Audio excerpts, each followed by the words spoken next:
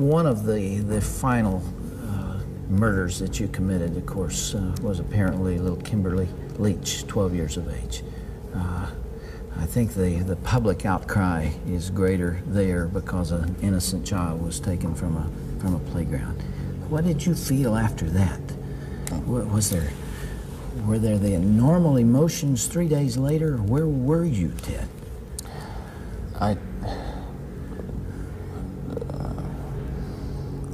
I can't really talk about that right now. That's weird. That's too painful. I would like to be able to convey to you what that experience is like, but I can't. I won't be able to talk about that. Okay.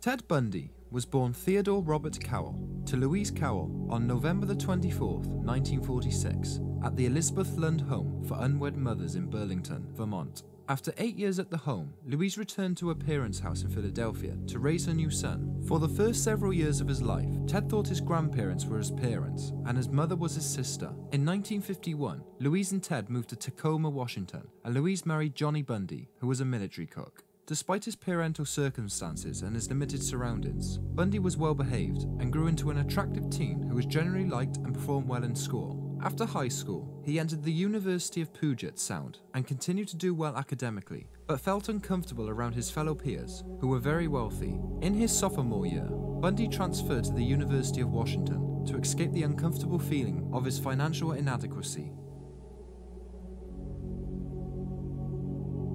Throughout his years at high school, Bundy suffered from acute shyness that resulted in him as appearing socially awkward. This affliction followed him into college, and although Bundy had friends, he never blended comfortably into doing much social activities others were doing. He rarely dated and kept himself to himself, but in 1967, Bundy met the woman of his dreams. She was pretty, wealthy, and sophisticated. They both shared a skill and passion for skiing, and spent many weekends on the ski slopes.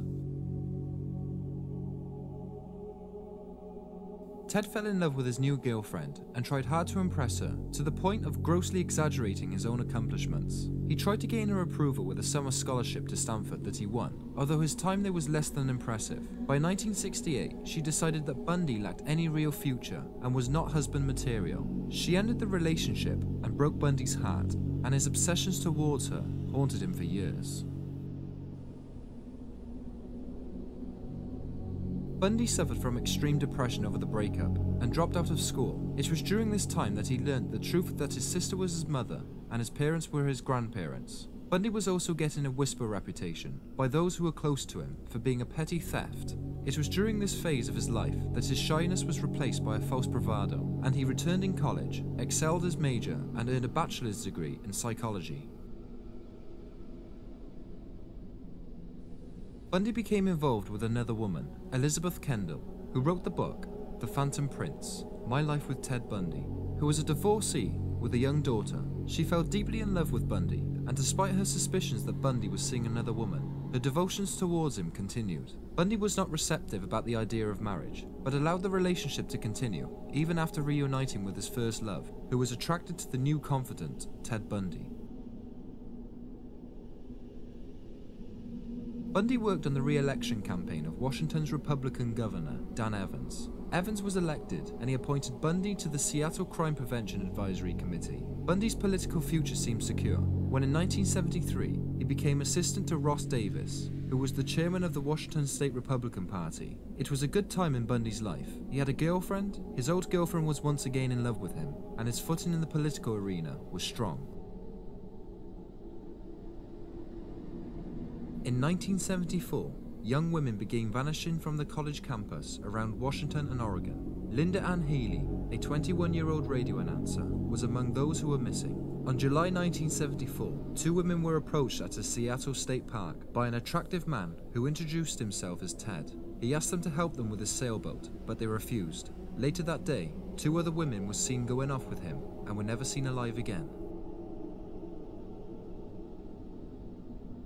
In the fall of 1974, Bundy enrolled in a law school at the University of Utah and moved to Salt Lake City. In November, Carol DeRonch was attacked at a Utah mall by a man dressed up as a police officer, but she managed to escape. She provided the police with a description of the man, the VW he was driving, and a sample of his blood that got on her jacket during their struggle. Within a few hours after DeRonch was attacked, 17-year-old Debbie Kent disappeared.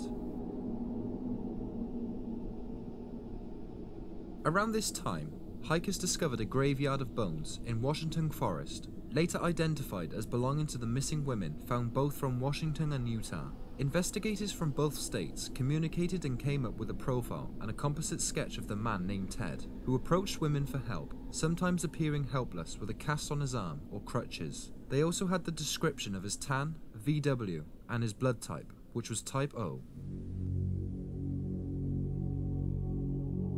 Authorities compared the similarities of the women disappearing. They were all white, thin, and single, and had long hair that was parted in the middle. They also vanished during the evening hours. The bodies of the dead women found in Utah had all been hit with a blunt object to the head, raped and sodomized. Authorities knew they were dealing with a serial killer who had the capability to travel from state to state.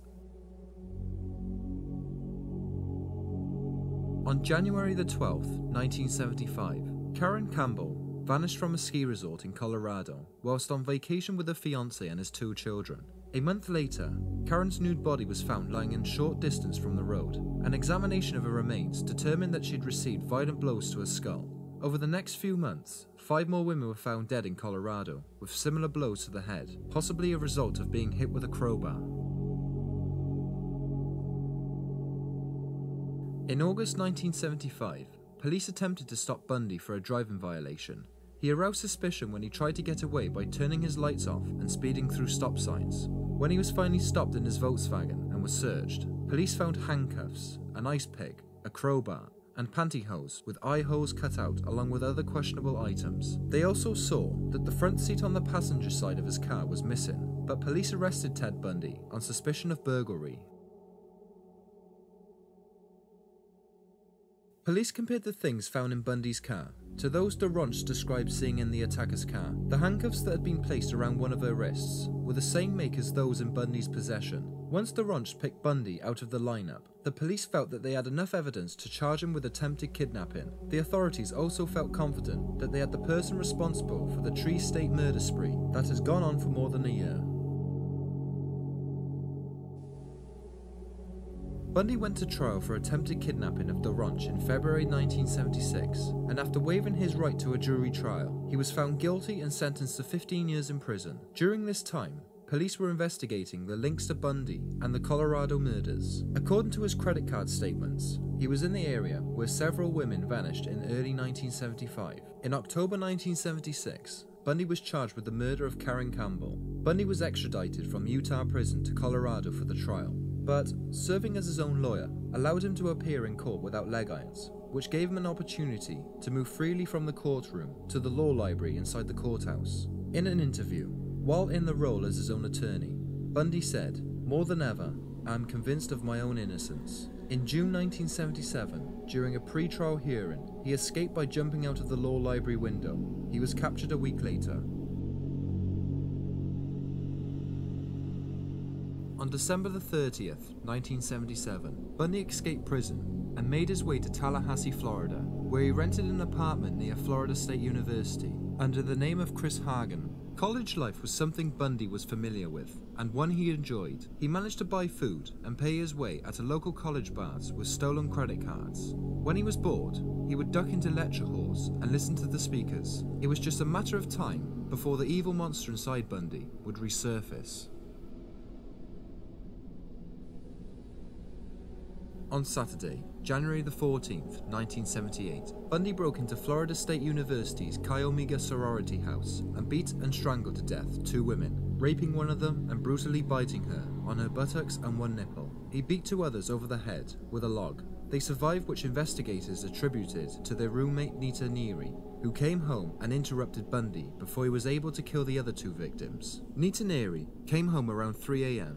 and noticed that the front door of the house was slightly open. As she entered, she heard hurried footsteps above going towards the stairways. She hid in a doorway and watched as a man wearing a blue cap and carrying a log as he left the house. Upstairs, she found her roommates. 2 were dead and the other 2 were severely wounded. That same night, another woman was attacked and the police found a mask on her floor, identical to the one found later in Bundy's car. On February the 9th, 1978, Bundy killed again. This time, it was 12-year-old Kimberly Leach, who he kidnapped and then mutilated. Within a week of the disappearance of Kimberly, Bundy was arrested in Pensacola for driving a stolen vehicle. Investigators had eyewitnesses who identified Bundy at the dorm at Kimberly's school. They also had physical evidence that linked him to the 3 murders, including a mold of the bite marks found on the flesh of the sorority house victims. Bundy was still thinking he could beat a guilty verdict, but turned down a plea bargain whereby he would plead guilty to killing the 2 sorority women and Kimberly in exchange for 3 25-year sentences.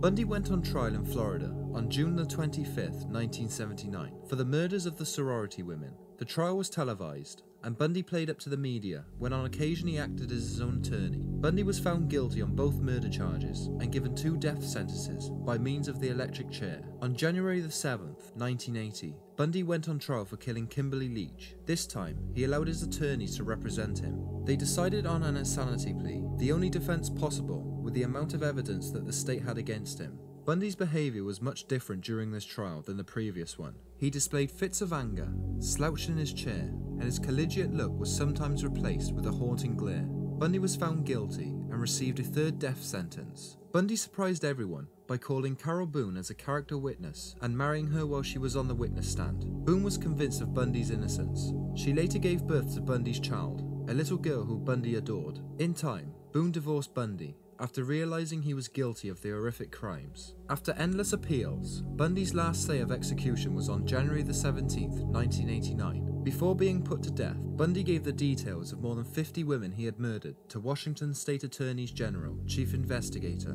Dr. Bob Keppel. He also confessed to keeping the heads of some of his victims at his home, plus engaging in necrophilia with some of his victims. In his final interview, he blamed his exposure to pornography at an impressionable age being the stimulant behind his murderous obsessions. Many directly involved with Bundy believed he murdered at least 100 women. The electrocution of Ted Bundy went as scheduled to a carnival-like atmosphere outside the prison. On January the 24th, 1989, Theodore Bundy died around 7:13 a.m. as crowds outside cheered his death.